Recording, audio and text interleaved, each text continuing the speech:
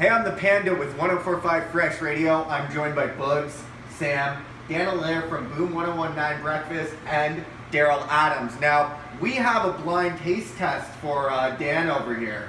For why is everyone else here? Because they all wanted to try it. This is how exciting this is. So we got, I'm going to come real close for you. We have some barbecue crickets for you. I knew it was crickets. Yeah, so we're all going to enjoy some crickets. And for anyone out there commenting, you're a vegetarian, Panda. Yes, but you know what? Do it for the vine, right? So, he's trying to open it. Yeah, now it won't open. It's vacuum sealed. What's okay, he's got to get his scissors. Crickets, eh? Are you excited? I'm very excited. I can't wait to taste Jimmy here.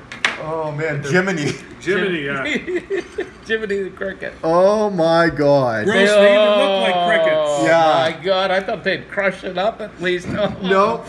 Oh, they're whole. These are full on. So just remember, this is your conscious we're about to eat.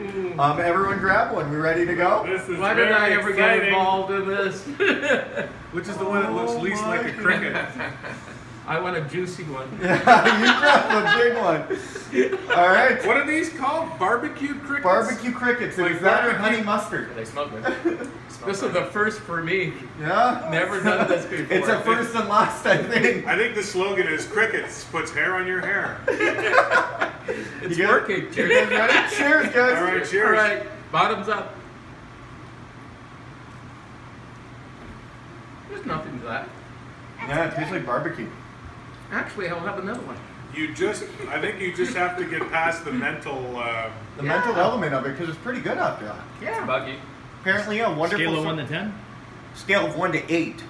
I'll give it a 5. I'll give it a solid 5.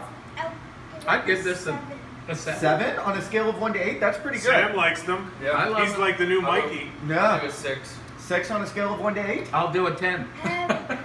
You're going 10 on a scale of 1 to 8.